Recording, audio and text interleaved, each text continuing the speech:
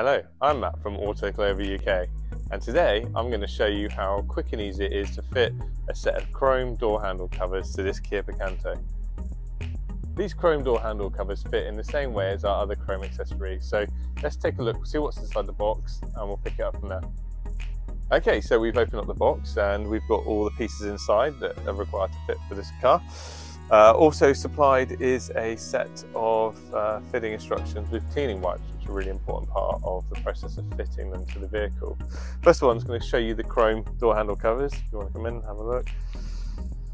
So we have the front section, which goes onto the door handle, the rear section which attaches to the original door handle, and this obviously covers it up. And we have the fitting instructions, which have the cleaning wipes inside. Essentially they tell you what we're going to do today, and yeah, let's give it a go. Okay, so now we're going to clean the door handle with the sachet provided.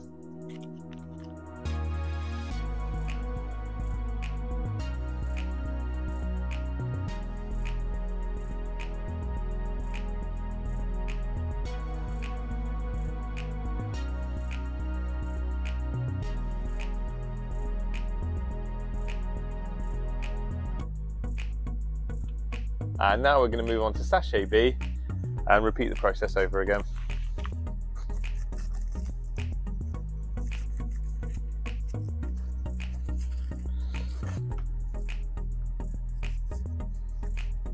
Just want to make sure there's no dirt residue on the tissue to make sure it's nice and clean.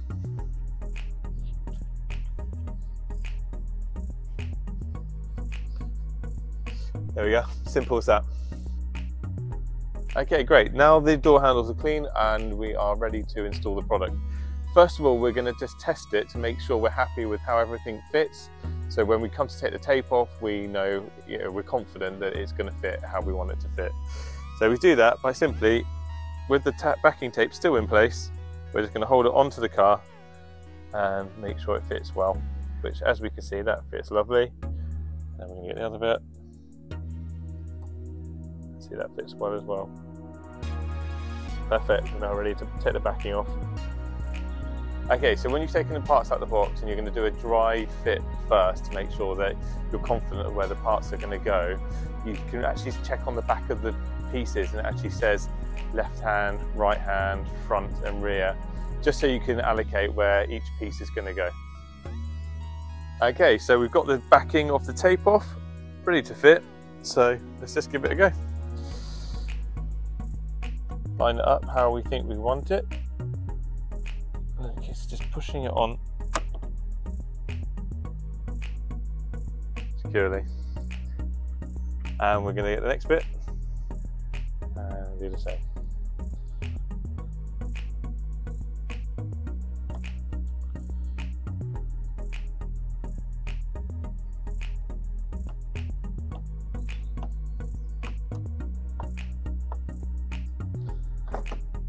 Perfect. Okay, great. So here we are. We've finished the job. Only took a couple of minutes, and I think the overall effect is it's really, really good.